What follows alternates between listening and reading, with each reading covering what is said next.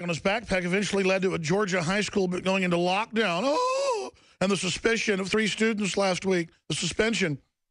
The incident started when a 10th grade boy, not a young man, arrived at Rockmart High School in Polk County with the flag attached to his backpack. And then the hysteria only went on from there. Oh my gosh. Oh my goodness. Did you see it? Oh, SWAT team, help me. SWAT team, help me. Oh my gosh. I mean, this is mental illness. Look at that. There's a Confederate flag flying at that Capitol. Get it down, get it down. A month later, oh, I saw one on a car. I saw one on a shirt. I saw it. This is what we've become. No knowledge, no history, no background, no culture. Just here's a symbol, we're banning it. And months after the hysteria begins, it's taken off capitals, statues are pulled down, and police arrive because someone saw a symbol.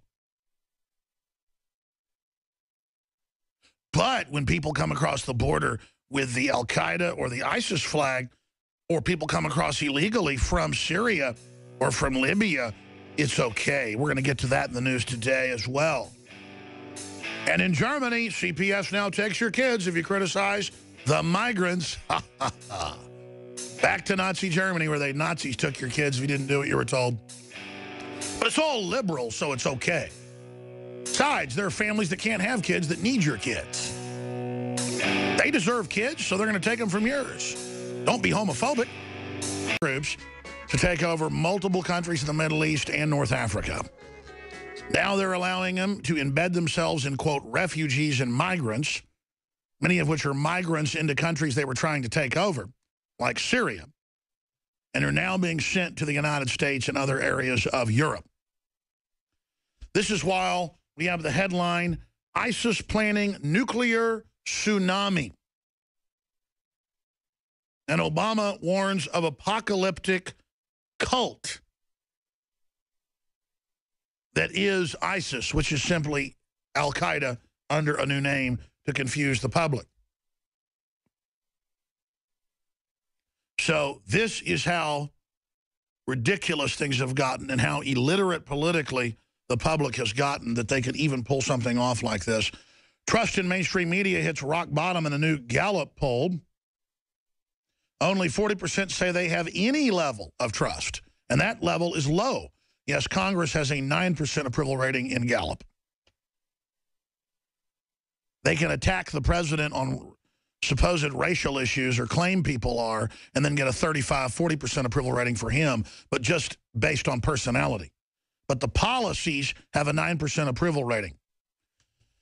Another Pentagon report predicted West support for Islamic rebels would create ISIS. Anti-ISIS coalition knowingly sponsored violent extremists to isolate Assad, roll back Shia expansion.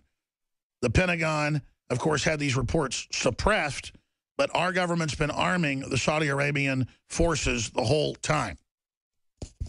As Iraq has been saying for 3 years, that we're supplying them. We're not doing it. The criminals that hijacked our country are. Oh, look at this article out of Breitbart. It's up on Infowars.com as well. DOJ drops charges against Syrian woman arrested at Texas border with Mexico being brought in illegally. That's okay. She's just allowed to come in now. DOJ drops charges against Syrian woman, McAllen, Texas, the place where we went down and showed the feds completing the smuggling process where they give them the vouchers and put them on the buses. A federal court in this border city dropped all charges against Syrian woman and her brother-in-law, a U.S. citizen who was arrested as they attempted to enter the U.S. from Mexico. He was bringing her in. As reported by Breitbart, Texas, U.S. Customs and Border Patrol arrested 27-year-old Wala al-Arami and her brother-in-law, 46-year-old Mohammed Zaid al-Zalam, last week in the border city on the charge of misusing a U.S. passport. That was in the border city of Hidalgo. Court records obtained by Breitbart, Texas, reveal that the woman traveled to Beirut, Lebanon,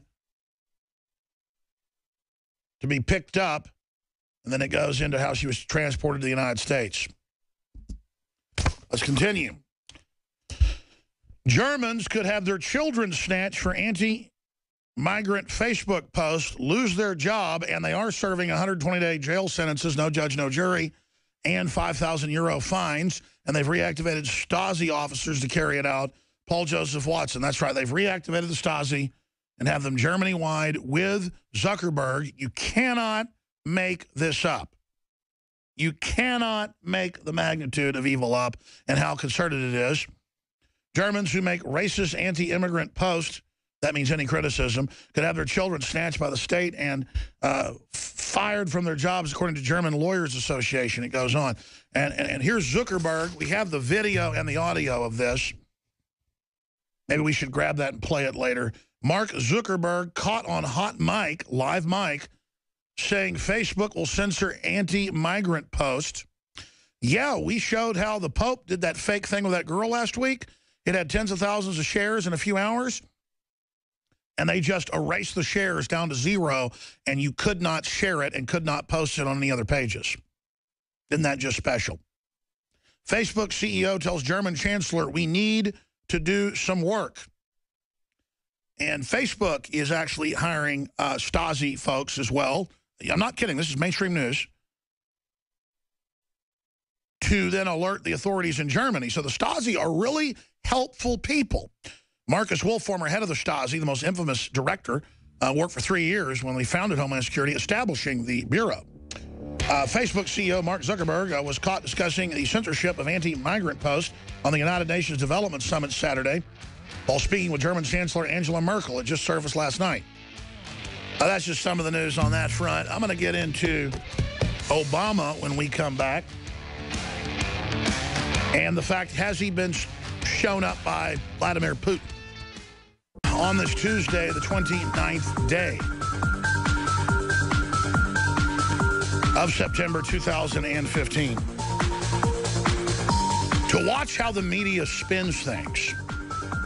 The last few months, they've had all these headlines about Russia is secretly bringing weapons into Syria to keep the civil war going, while Russia has been making announcements for 5 years about shipping them anti-ship missiles, anti-aircraft missiles, anti-tank weapons, delivery systems, early warning systems, radar systems, advisors, air bases, troops. The Russians make announcements almost on a weekly basis. It's all over foreign news. But see, they know how Americans are, so they go, the Pentagon has caught Russia sneaking more weapons into Syria. Again, it's the same thing where the feds, from Indiana to Wisconsin to Pennsylvania, SWAT team on a monthly basis Amish, who haven't even committed crimes.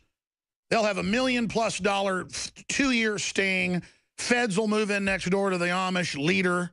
No criminal record. Totally, Christian. Just almost zero crime. Best people. Most trustworthy. Most Christian.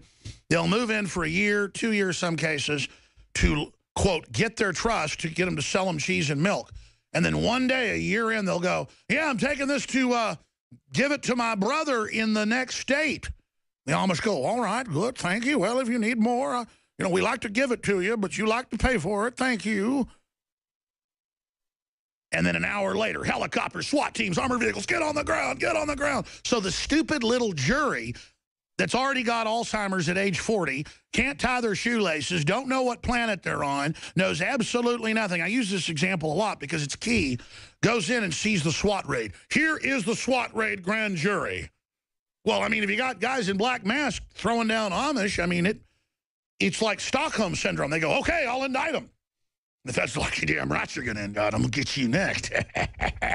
Because there's nothing like throwing an old Amish man in prison and taking their property.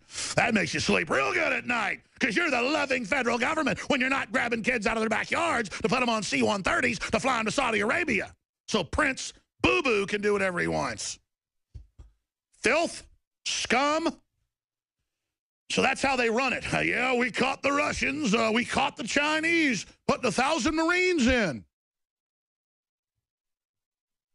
And people sit there and watch the news. They go, oh, we caught them dirty Russians. And then they have the Secretary of Defense comes out last week and goes, Russia's aiding ISIS and is only going to embolden them. That's why we're fighting ISIS, and we don't appreciate the Russians helping them. Knowing the average American goes, Russians fighting with ISIS. They're worse than the Amish. I'm going to not blow up right now. This is not an act that I'm about to really blow up here. I got to get control of my temper right now because it's not healthy to get this angry. But, I mean, how stupid is the public? How geopolitically, culturally, religiously ignorant are you people? And I'm not talking about our regular listeners. So here's what's happened to Obama. Obama is the politically correct, trendy front man. That's the new religion of global government, is political correctness. And political correctness is whatever the new correctness is this month, this week, today. It's just total cultural Marxism directly out of the Stalin era and the Lenin era and the Soviet Union, where it's just whatever they say this week, you better repeat it exactly as they said it, or you're going to a forced labor camp. Well, the Hillary's fun camps. But the military's heating up, getting ready, gearing up. On record, Army.mil. Just type in Civilian Inmate Labor Camp Program. Emergency Centers Establishment Act. Resettlement Army Manual. Social Security numbers, how to process you and your family, how to break up the political leaders, how to put the leader men in another camp, how to helicopter us out for torture and, quote, re-education. And those commies are going to be in there, boy, and they are going to just have their way with us. It's going to be hellish. Of course, we're not planning to go to those. We're ready for you, trash. We're ready for you, scum, you filthy, degenerate maggots. We know exactly who you are. You think you're going to get in a fight with us? It's going to be a cakewalk? You've taken our restraint as weakness. You've taken our kindness as weakness. You're going to find out.